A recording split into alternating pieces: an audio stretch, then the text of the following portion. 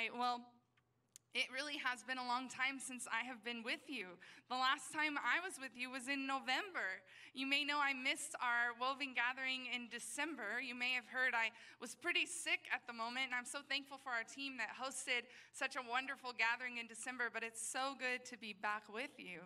And as I was praying about this whole new semester of Woven, God just continued to impress upon me that February was going to be a little different, which February already is different, is it not? I mean, you learn the rhyme like 28 days clear and 29 days each leap year and Groundhog Day. Like, what is that? I mean, they even made the movie about it, and it's the same day over and over. February is already weird. It's already different. So why not just embrace it and make things a little different here?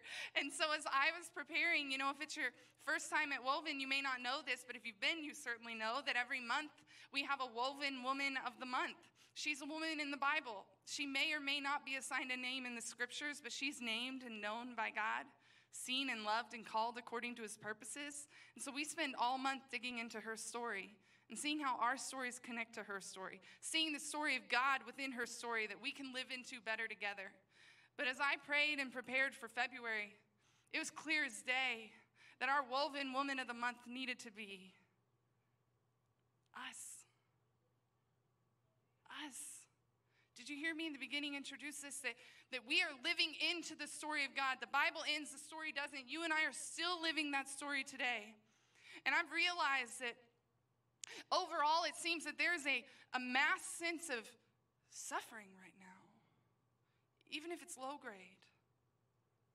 All of us are carrying so much that God never asked us to carry. He promised to carry us. And he wants to care for us as he carries us all the days of our lives. So I realized for me to do what he's called me to do for such a time as this, that is to love and serve you, I would be doing you a disservice if I jumped straight into a woman in the Bible and skipped right over your own storm and your own suffering. So I found it interesting that we were postponed a week because of a big storm. Because you see, storms and suffering is just part of life. Now, obviously, some storms are bigger than others, right? We've got rainstorms in the summer. People dance in the rain. I mean, I've never personally done it, but apparently it's a thing. So those aren't too inconvenient. I mean, you get out of a pool, right? You don't want to get struck by lightning. Those are pretty minor. Then you've got, bigger storms like last week where we've got to, shelter in place, get all the groceries from the store, hopefully stay off the roads, postpone events. But still manageable. Then you've got crazy big storms like a hurricane or a monsoon where we've got to evacuate. It's not even safe for us to be home. Every one of those is a storm. Different forms, varying intensity. But storms are still storms, and they're just part of life. So is suffering. There are varying levels and forms and intensities of suffering, but at the end of the day, suffering is suffering, is it not? And it's just part of life. I once heard somebody say that all of us are either coming out of a storm, presently in one, or heading into one. And I'm going to show you, I thought, how perfect. I follow this Instagram account that has a bunch of quotes from the late and great Baptist preacher Charles Spurgeon. He's got a ton. He preached his face off. But one of them was, God has had one son without sin, but he has never had one child without suffering. God has had one son without sin, but he has never had one child without suffering. None of us are immune to suffering. Not even Jesus was excluded from suffering. And he suffered for us, but he also suffers with us. You see, our God is a God of resurrection, but there's always a crucifixion that precedes the resurrection. There is pain and suffering that precedes our risen Savior, and he's with us in all of it. In the name of Jesus, our suffering is never wasted. The storm never has the last word. And so throughout the month of February, starting tonight, we're just getting the ball rolling tonight, but especially in thread groups, I pray that this is a safe space for you to be able to process where you are, where you've been over the last few months. Because I think as women, we don't have a ton of time to process, especially those of you who are moms.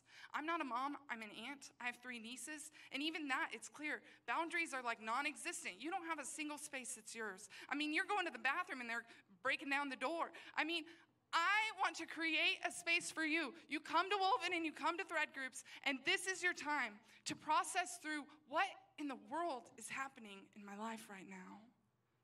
And not only that, we're not only addressing the storm and the suffering, we are adoring and acknowledging and admiring our strong Savior who is with us in the storm and carries us through and sends us out to declare hope as bright lights in the darkness.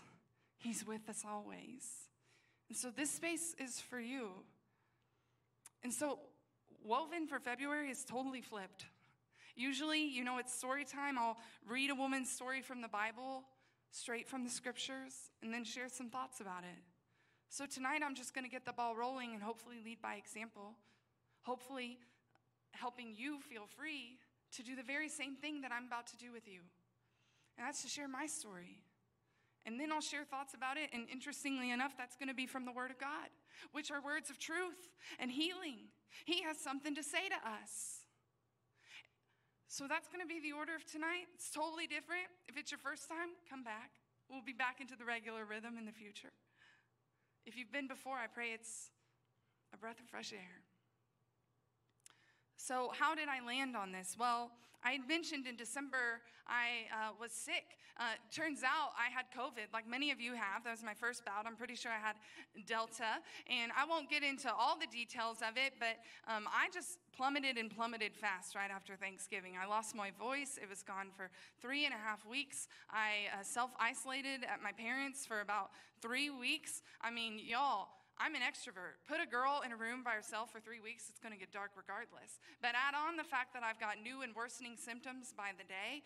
Nobody knows what's wrong with me for those first 10 days. My doctor was convinced it wasn't COVID, and it was miserable. I was not sleeping. I wasn't able to sleep. I don't think I wanted to sleep. Every night was like a living nightmare. I'm just being honest. I would say it knocked me out the entire month of December, from the end of November to the start of the new year.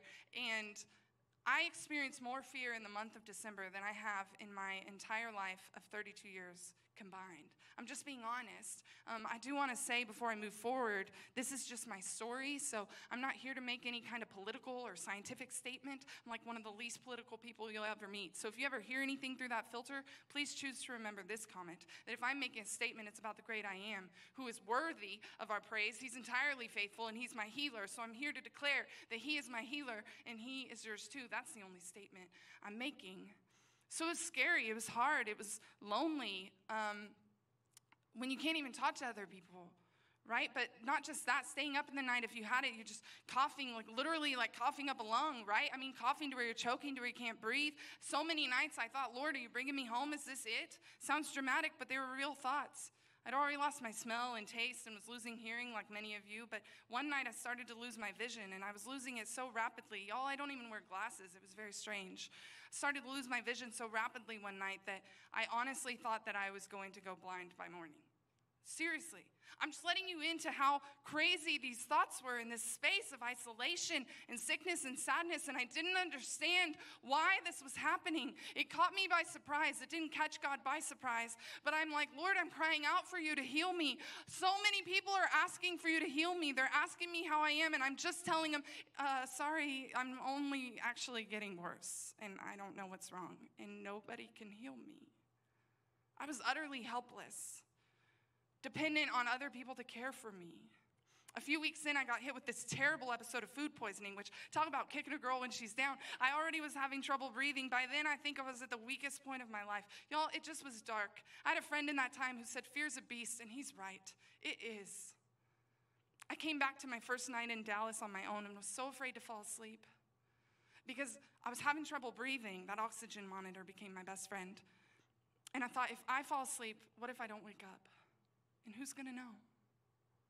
I'm just letting you in to say, y'all, I'm human, and this is what I went through. It's not the biggest storm I've ever been through, by no means. But it was a storm, and it certainly was suffering. And all of you who were in conversation with me in that time know that I was suffering. And so when I went for my follow-up appointment with my doctor, she said a few things. She said, of all their vaccinated patients, I had the worst case of COVID. It hit me the hardest for their whole practice. She said it's like I wasn't even vaccinated. I'm telling my dad about this on Christmas Eve, which you should know about my dad. He's the strongest, most reasonable man I know. He survived leukemia at 34. He's not super political. If he was, he'd lean more towards the right. I jokingly and lovingly say he's loving but not compassionate. That's not true, but it means when you're sick, you don't want to be around dad. You want to be around mom because dad's not going to baby you, right? Dad's not going to make a big deal out of nothing. I love him for that. So I'm talking to my dad on Christmas Eve. Finally, I have my voice back a little bit. I tell him what my doctor says, and I said, I'm so glad I am vaccinated because I think I'd be stuck in a hospital if I wasn't. To which my dad says, more than that, Meg. Listening to you, I think it would have killed you. And God provided the vaccine to save your life. Oh, that's not a political statement. But when my dad said that, he was dead serious. And immediately my perspective switched. Because that whole month, all I had felt was sadness and asking God, why? How long, oh Lord? And in that moment, I shifted to gratitude and praise. God, thank you that I'm here, that I'm breathing, that my voice is back. I may be weak, but you're going to make me strong, and I'm more determined than ever to be strong. So I'm here to tell you, praise the Lord, I'm standing and talking to you today. Because my dad was dead serious. He would know I couldn't see myself. I was alone. But I was literally at my weakest. But God was with me through it all. And so coming out of that, I began to ask a question I wish I could say I asked sooner, but I hadn't. And it was this. God, what are you wanting to teach me through this? I'm still here. For what? Why? What are you wanting to show me? Because the truth of the matter is, in every season of our life, God is wanting to show us more of who he is. In every season of our life, suffering and storms most certainly included. He is always arming and equipping us for what's ahead that we do not see, but he does. And he's kind about it, and he's gracious about it. So I started to ask that question.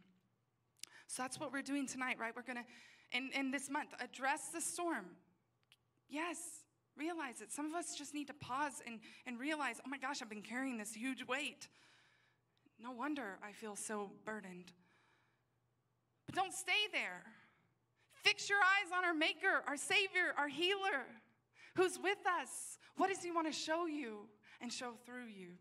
So I'm just going to share a few things he's been teaching me. I don't think I'm going to share anything particularly groundbreaking. But if it's an encouragement to you, and I pray that it is, I hope that you're encouraged to know that your story will be a blessing to somebody else, if mine could be too. And it will be. Because something happens when we hear one another's stories about God. We get to know God better. Because no matter what season you're in, our faith, by definition, grows in the family of God. We exist to be in these spaces of testimony. So one of the things I learned was, that first night back in Dallas, I was afraid to fall asleep. The next day, my friend Christy came with the sweetest little care package. I met her outside my apartment, masked and distanced. But she asked me a question. She said, can I pray for you? Now that might sound really basic, but Christy prayed for me and I lost it. I was a mess, y'all. Because I can tell you in all that time that I was sick, over a month, Christy is the only person who prayed out loud for me to hear it. And when you've been stuck in sickness and isolation for so long, and you don't have a voice, and you're not talking to anybody, and you can't sleep, and fear just continues to grow and grow, for somebody to pray, not just period, but to pray with you and pray for you, and that be the loudest voice that you hear, I cannot express what a gift that was. So that's one of the first lessons I learned. I want to be like Christy. I'm not super goal-oriented. I don't do New Year's resolutions. I'm not real competitive. It drives my family nuts when we play games. I just enjoy the game and the company. But I have been seeking in 2022 to pray for somebody out loud every day. Now, some days I don't. Some days I get to do it a ton. But it's been such a good practice for me to look for opportunities to not just say, I'll pray for you, but hey, can I pray with you? In my entire life and everywhere I've lived around the world, no one has ever rejected a request for me to pray for them. Not yet. I believe not ever. And it's a huge gift that all of us have to offer. Every one of us. Because when we call upon the name of the Lord Most High in prayer, he can do anything. Anything. To the one who is able to do far more, exceedingly abundantly beyond all that we could ever ask or imagine, according to his power at work within us. To him be the glory in the church in Christ Jesus our Lord forever and ever. Amen. He is able, but I wonder, do we believe that? I got to be honest with you. I don't think we do. I think we read it. I think it sounds nice. But if we really believe that, wouldn't we pray so much more? And wouldn't we actually stop and pray for people so much more? The one who is able, I want to live in that space. We overthink this whole life of living this life of faith, walking in the way of Jesus. We make it way too complicated. Can I get an amen? Jesus would have stopped, looked, listened, called out, lifted up to God the Father, who can actually do something about it. He can actually do something about it, our healer. And he delights in our prayers. It's a tremendous gift to offer. We were made for that posture of prayer and relationship. And so that started to show me that my physical condition was a picture of my spiritual condition that, y'all, I was not even aware of. Somehow, since I moved to Dallas, I didn't mean to, but I let good things become God things. I let really good people and projects occupy space that's reserved for God. Now, God's still on his throne, but he was no longer on the throne of my heart. And I admit to that, and I confess to that I tried to make my own way and do everything on my own to honor him and glorify him in these new relationships and new opportunities, beautiful things, but they're not God. And so this rot started to take place in my heart. And it left me spiritually exactly as I was physically, utterly helpless. Because I was striving, trying to do this on my own. I was never made to do that. I was made to depend on my Maker, who kept me quiet for 3.5 weeks where he was the only one who could hear me. I don't think that was accidental. And so I was joking with Cinnamon, she's here, that I feel like God is doing a home reno of my heart. I don't know, does anyone watch HGTV? Raise your hand if you do. Anyone? Yes, I'm in good company. Y'all, I love HGTV. I love the before and after, right? These homes that look totally hopeless, right? Just demolish them and start over. Until there's a designer. That designer hits the scene. They see that there is beautiful potential in that house that's been so abandoned and neglected. And once that designer gets to work, they tear it down to the studs, they rebuild and renovate. And it becomes more beautiful and strong than ever, and a blessing to whoever inhabits it, but a blessing to the whole community. There's always that scene of neighbors enjoying the new home, isn't there? That's what God is doing in me right now, y'all. I'm not at the after.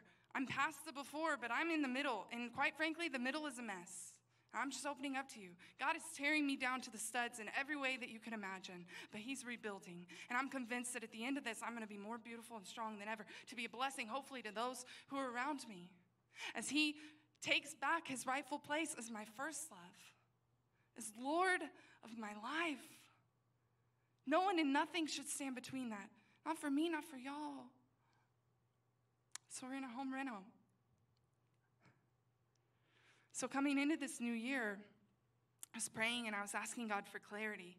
I don't know if you've done that before, but I was asking God for clarity. And you know what he keeps doing?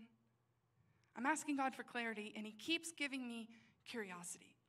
I ask God for clarity, he keeps giving me curiosity, and I'm choosing to believe that's better.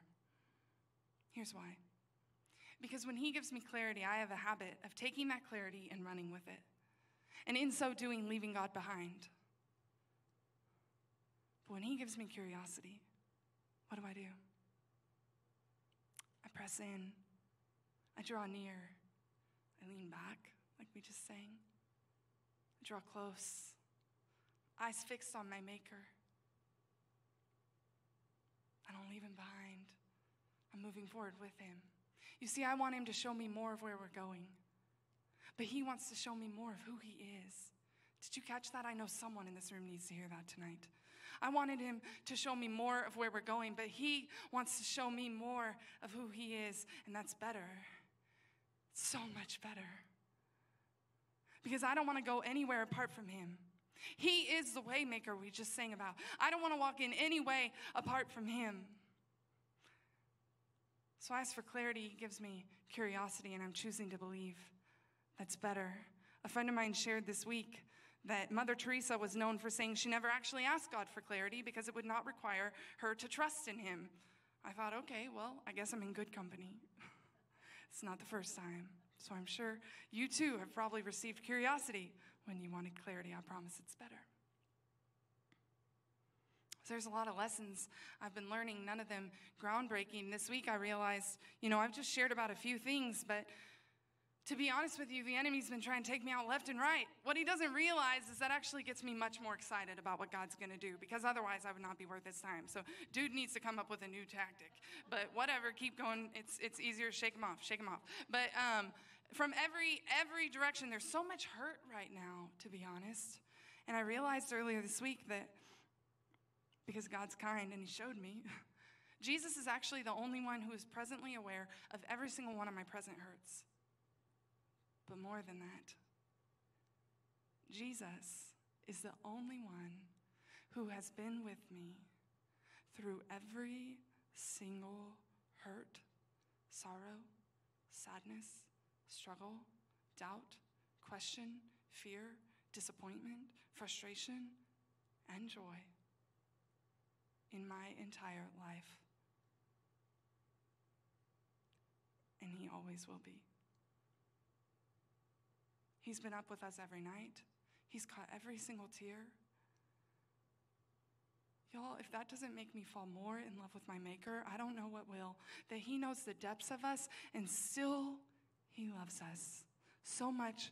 He died for us while we were still sinners, while we were utterly helpless. There's not a greater love out there than that. He is worthy of being our first love. He is worthy of being on the throne of our hearts. He is worthy of whatever suffering comes our way. Because when suffering comes, and it does, and it will, and it is, I promise you, you will come out of that storm more in love with Jesus than when you came in. You will come out of that storm stronger than you were before, because the power of God truly is perfected in our weakness. Now, I know in the midst of the storm that we don't feel particularly strong. As we're crying, or I have those crazy thoughts and fears, I was literally at my weakest, but God took that moment, and I believe he's making me stronger than ever, more in love with him than ever. So bring on the storms, because I know the one who can calm the wind and the waves at the sound of his voice. We don't need to fear. Would you believe every one of these storms, every bit of this suffering that I don't believe that God brings about but he allows, is a test, to be honest. Not in a bad way. Y'all, I hated tests until I was in seminary, and it might sound weird, but I actually really enjoyed tests in seminary because they weren't dumb. They weren't for nothing. I had great professors who really desired for me to learn and to shine. And so every one of my exams was an opportunity for me to show what I've learned, but to learn more in the process, to become more confident, to become more bold in my understanding. And so these seasons of suffering and of storms, no matter the intensity, are an opportunity for us to choose to declare that God, you're over and above it all. God, you're worthy and you're faithful. These tests are not for nothing. At least for me, they make me fall more in love with God than ever. And to me, that's worth it. There's no place I'd rather be than that. So those are just a few stories. Like I said, nothing quite groundbreaking, but just a few things I'm learning. But the thoughts about my stories we're going to find in Romans chapter 5. Usually we have a story. This would be more of a passage, but man, it's a good one. Whole book of Romans is phenomenal. But Romans chapter 5 will be in the first 11 verses all this month. So if you have a bookmark on your table, which you should, go ahead and stick that in Romans 5 and come back and come back and come back all month long in the presence of our Maker and watch and see what he illuminates for you from this word of truth. It's powerful. So let's see what he says. Therefore, since we have been made right in God's sight by faith, we have peace with God because of what Jesus Christ, our Lord, has done for us.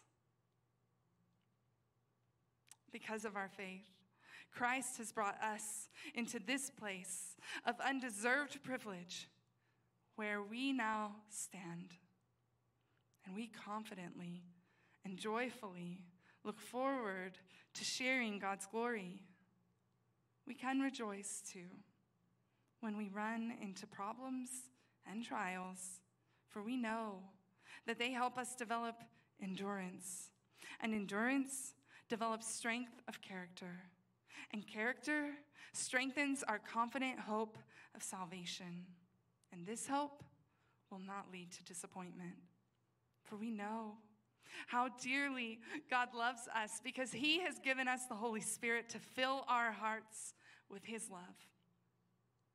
When we were utterly helpless, Christ came at just the right time and died for us sinners.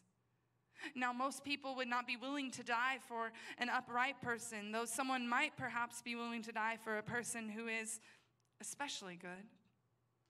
But God showed his great love for us by sending Christ to die for us while we were still sinners.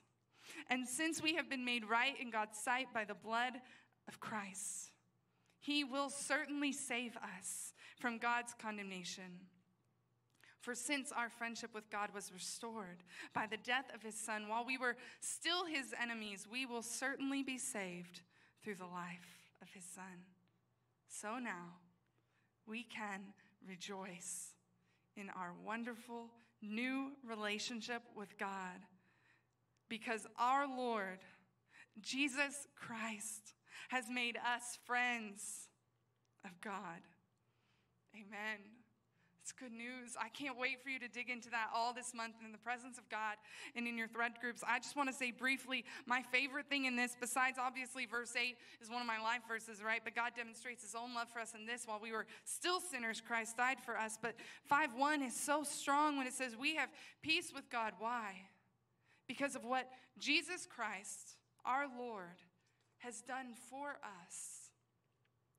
We have peace with God because of what Jesus Christ, our Lord, has done for us.